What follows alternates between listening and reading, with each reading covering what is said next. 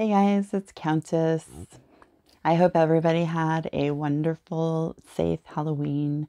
I definitely did. It was very quiet around my neighborhood, just a few trick-or-treaters. So that just means more candy for me and my family, right?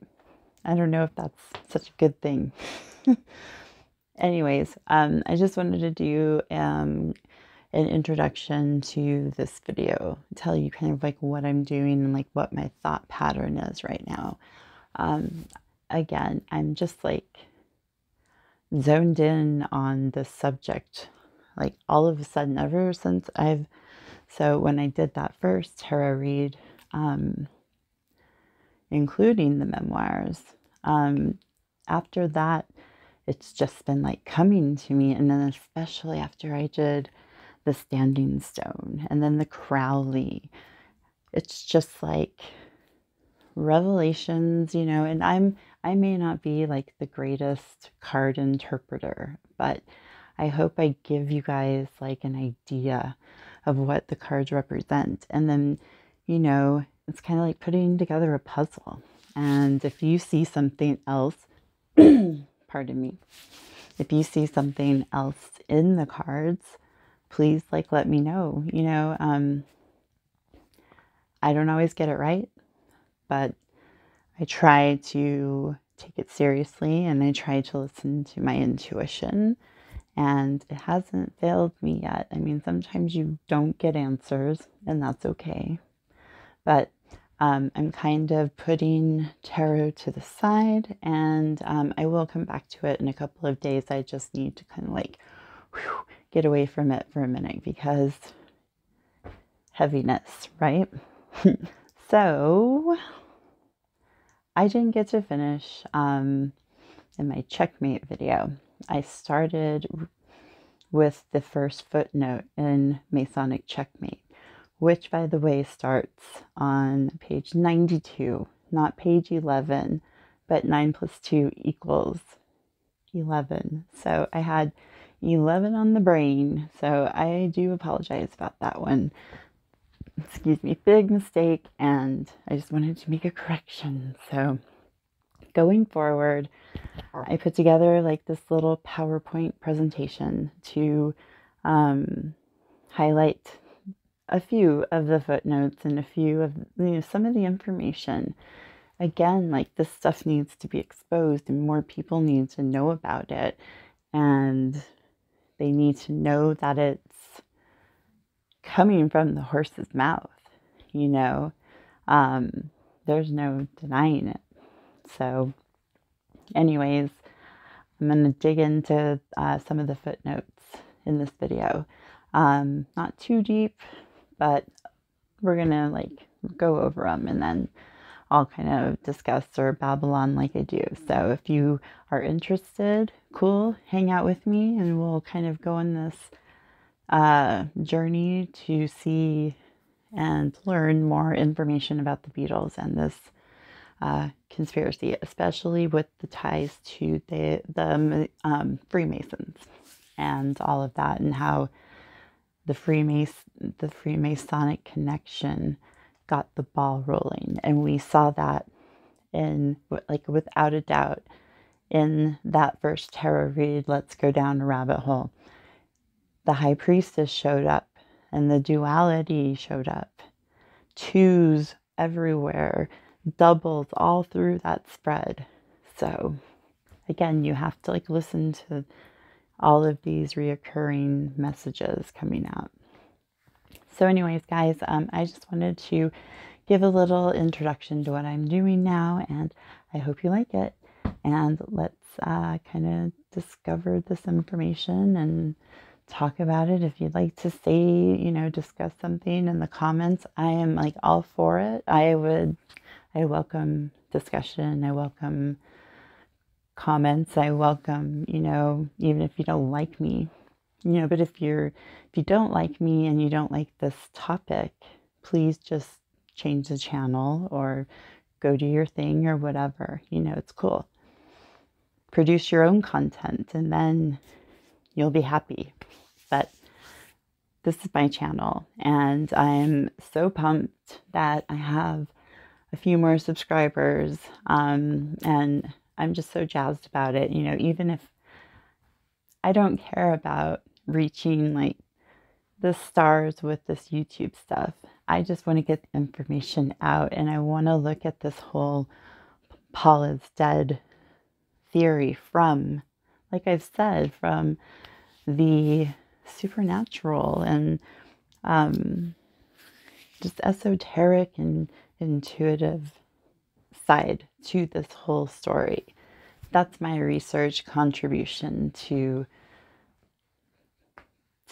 all of this, and I hope that we continue to get more answers. So I will stop babbling like I do, and we will get on to the PowerPoint presentation that I made. So I do hope you enjoy, and again, thank you for watching. And if you haven't already, please subscribe to my channel, give it a like, maybe put a little comment in my comment section for algorithm pump ups. That would be awesome. I'm not gonna like beg for it though every video, just throwing it out there now. So anyways, guys, I'm very appreciative of everything, and God bless you all. Let's get into the slideshow. Bye. All right, guys, so we're gonna kind of take a look into this wonderful, wonderful book, The Memoirs of Billy Shears, again by Thomas E. Harriet. And I would like to, like I said, I want to highlight some of the footnotes in chapter 11, because chapter 11 to me is the most insightful of all the chapters. And I just wanted to highlight, it's like one more kind of reference to tarot, and that is on page 94. 94 equals 13. So the numerology is just off the chain, seriously. But it shows a picture of yellow submarine version of Paul. I guess there is or was a version of Beatles playing cards that were themed with the yellow submarine. I would love to find something like that. That would be really cool to have a deck of those cards. Anyway, this footnote, it goes on to say, in the Beatles' Yellow Submarine playing cards, the Fab Four each dominate one suit and are featured as its kings and ace. The suits are in the same as in John's picture. George is the king, and the ace of clubs, known as the wands. Paul is of spades, which are the swords. John is of diamonds, pentacles. And Ringo is of hearts, which are the cups. Know your four kings and aces. Again, just this blows my mind, just being a tarot reader, like the way that this tarot like links to so much in the supernatural, principalities that we have just no idea that are all around us every day. And I just like I love the connection of tarot. And I've got to say thank you to Billy and to Tom for inspiring me as a tarot reader and as a reader of this book. It really, like, that's what inspired me to start sharing my tarot skills to see if we can, like, if I can shed any light and see this stuff from a different perspective. And so far, not so sure that we're like getting set answers. But I think we're getting insights, definitely, to the setup of certain situations with certain people. Anyways, I just want to go on to the next picture is of page 100 in the memoirs of Billy Shears. And again, I just wanted to show you guys the pillars. These are the pillars of duality. And if you look at these, they have, binary code on the pillars. The duality of 0 and 1. Joaz and Boaz. Black and white. It's like we all have this duality. And it's a very Gnostic, even like Luciferian type of perspective. Just, you never know when what side will come out, basically.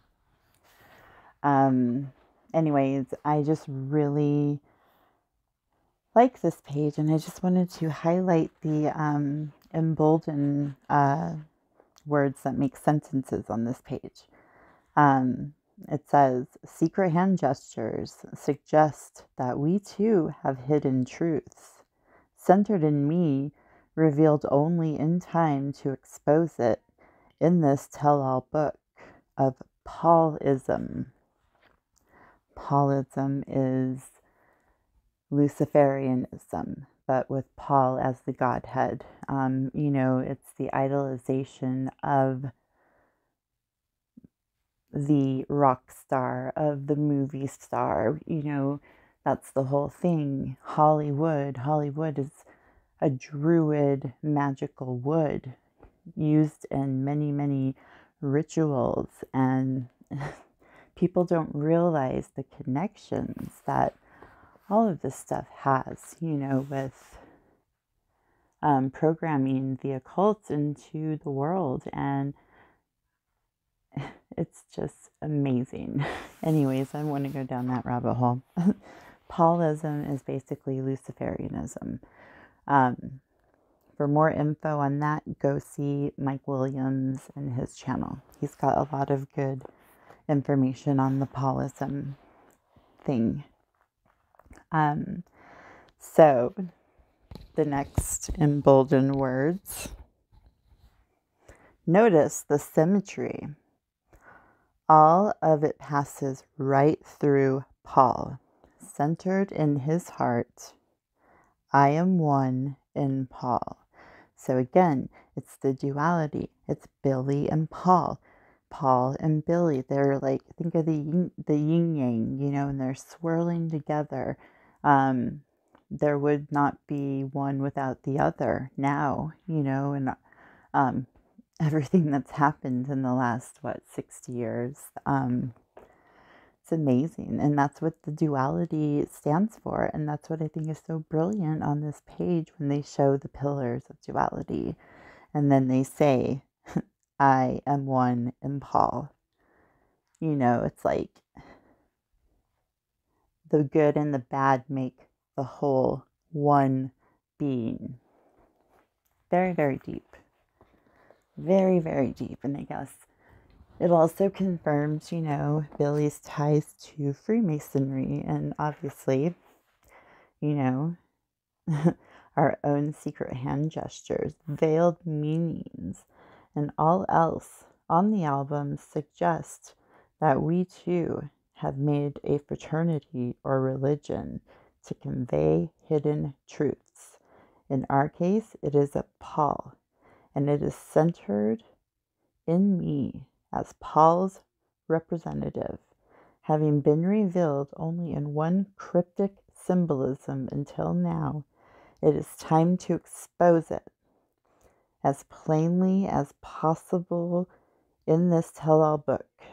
This book is not intended to recruit you to Freemasonry, but to simply increase your awareness of Paulism, aka Luciferianism, which Luciferianism, to the Masons of the higher degrees, 32nd and 33rd, Luciferianism, that's when it's revealed that they follow the Luciferian doctrine, i.e. see Albert Pike's Morals and Dogma for more information on that one. Anyways, this paragraph's just really fascinating. It says, "We now welcome you to our own secret society, the fraternity and sorority of believers in Paul, complete with our music, images, mysteries, and secret knowledge. Did you notice any degree of Masonic meaning in our 33rd past master's track?" 33 representing the 33rd degree of Freemasonry, which is the highest degree in that secret society. There are like secret societies within secret societies when you get to the top.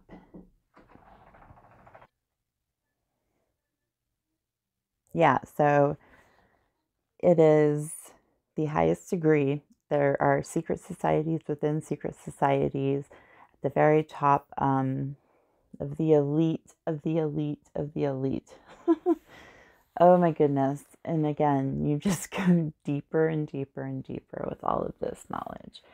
Just wanted to share that little, I kind of wanted to talk about that because it does go back to the High Priestess. And we are talking about tarot in this chapter, aren't we? And so as a tarot reader, that's kind of how I see it.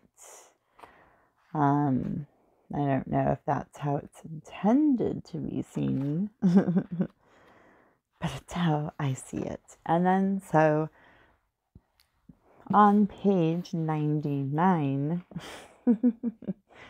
of the memoirs, 99, you can flip it around and get 66. 9 plus 9 is 18. 1 plus 8 equals 9. So it all comes back to the number 9. It's like it's a paradox. It's just like the never-ending mathematical equation. So I just wanted to go to 99 to kind of highlight on a little bit of Freemasonry and just the general information about what Tom puts here in the book about it. And you can see in the sentences above the footnote on page 99, Masonic checkmate. Over the centuries, they have become symbolic of the fraternities or religions that perpetuated them as symbols. In the States, it usually has the G for God, the great architect, geometry, gnosis, generation, or gatekeeper. And that is in reference to the square and compass with the G in the middle. Ain't nothing but a G thing, baby. And you can notice we have the little triangle right next to the square and compass with Paul's arched right eye.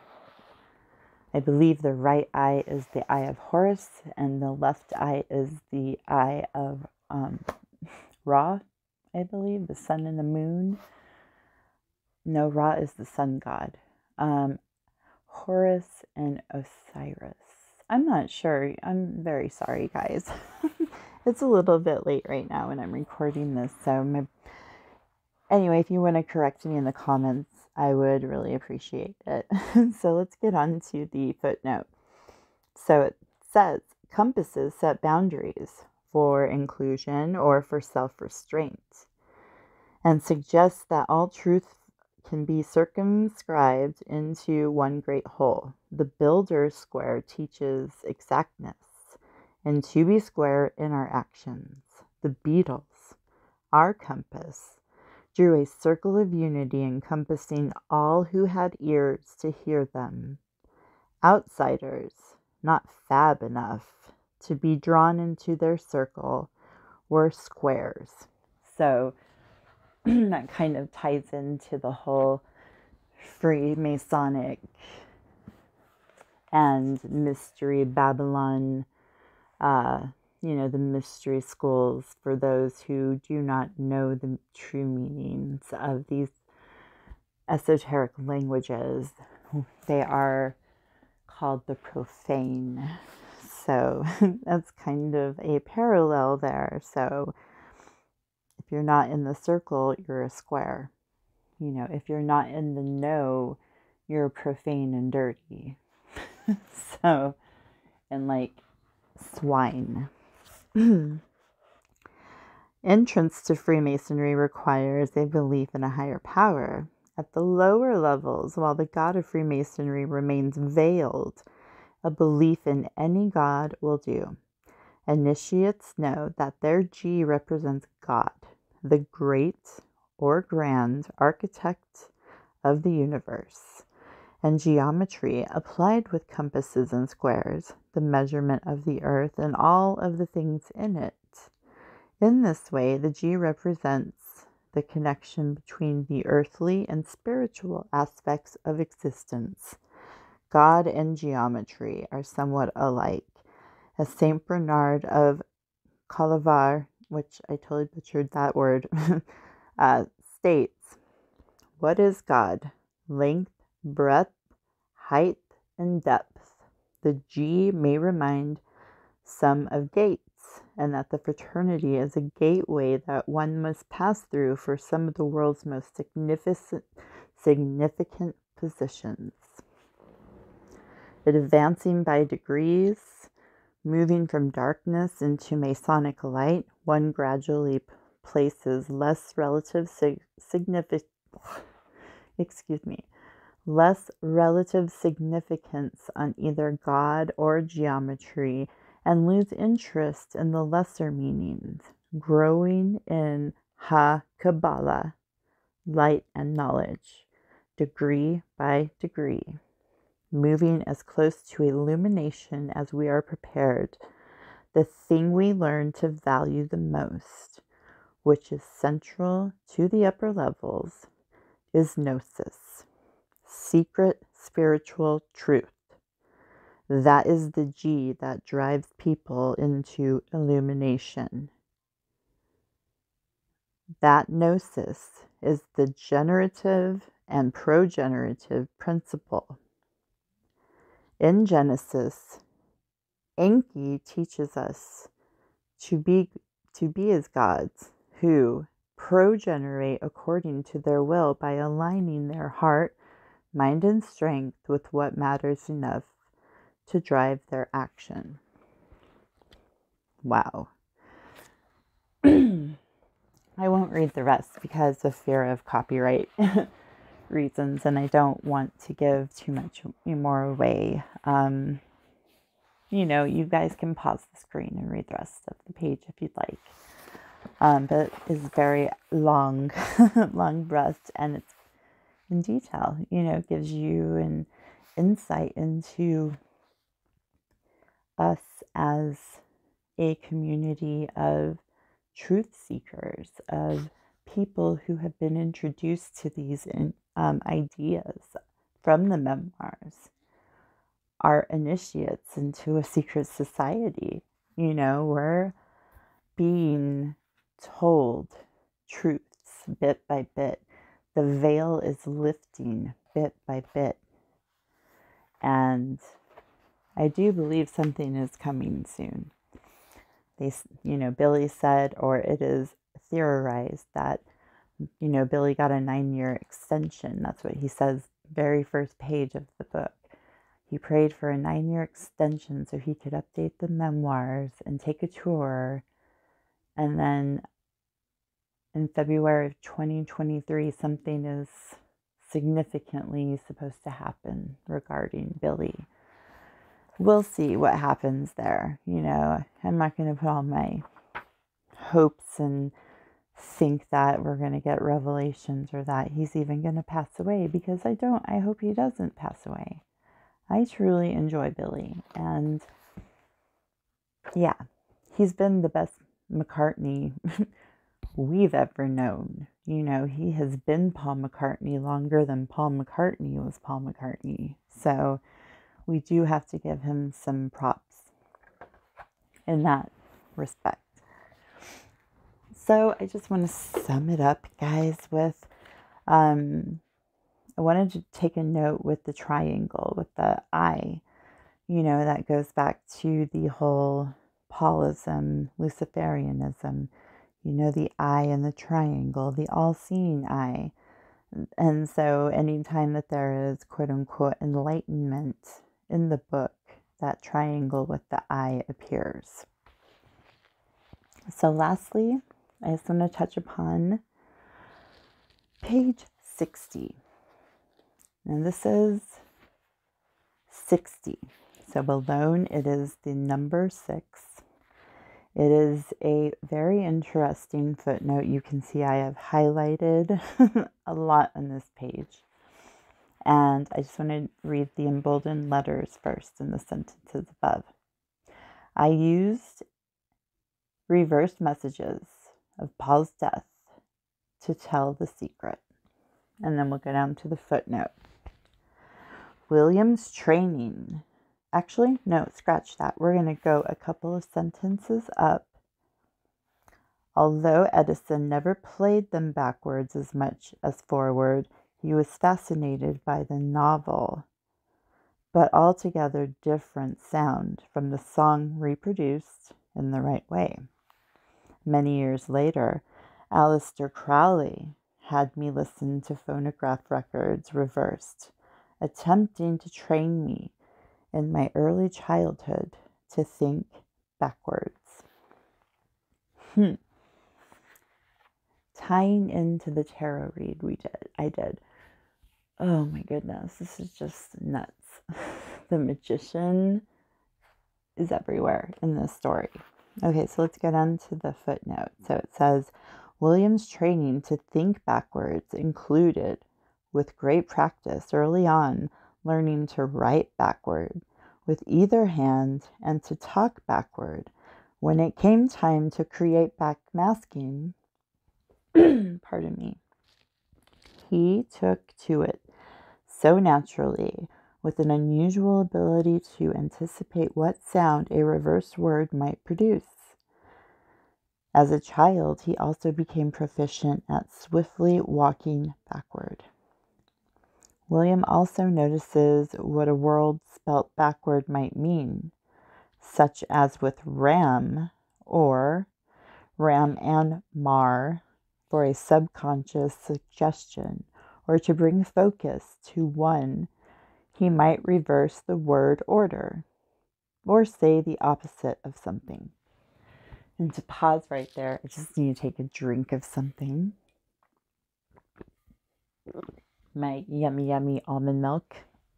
My allergies have just been like crazy off the hook this season. So yeah, pardon my raspiness.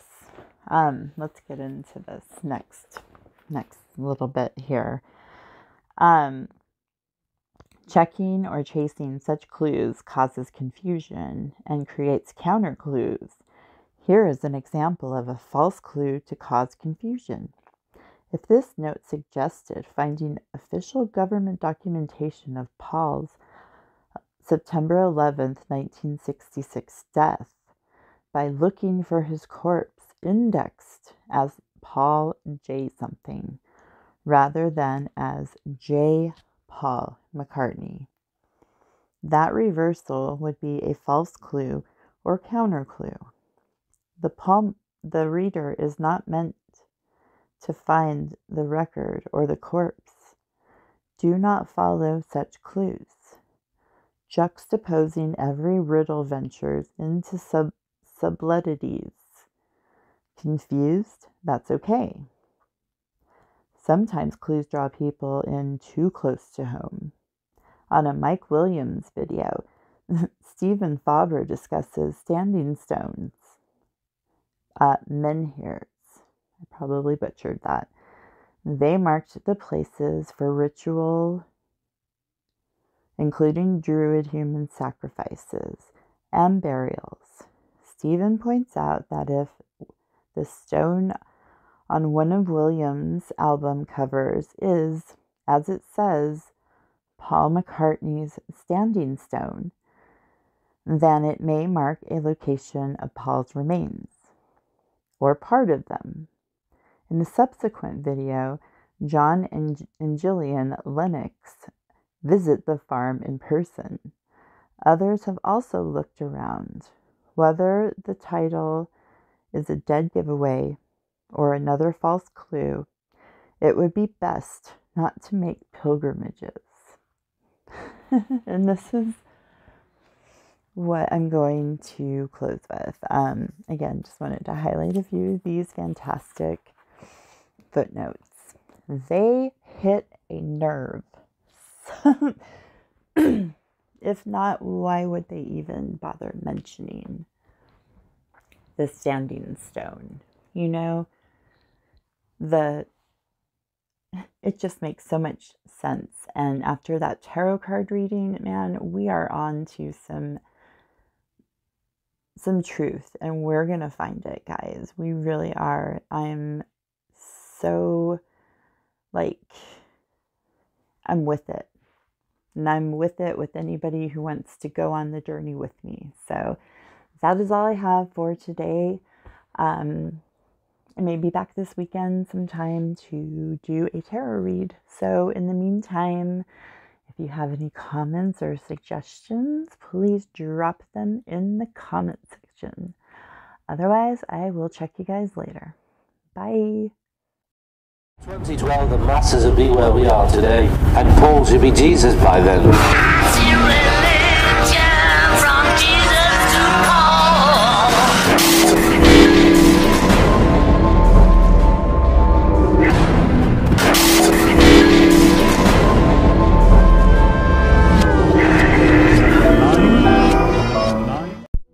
I had a vision when I was 12, and I saw a man on a flaming pie. And he said, "You are Beatles with an A," and we are Beatles with an A. Magic with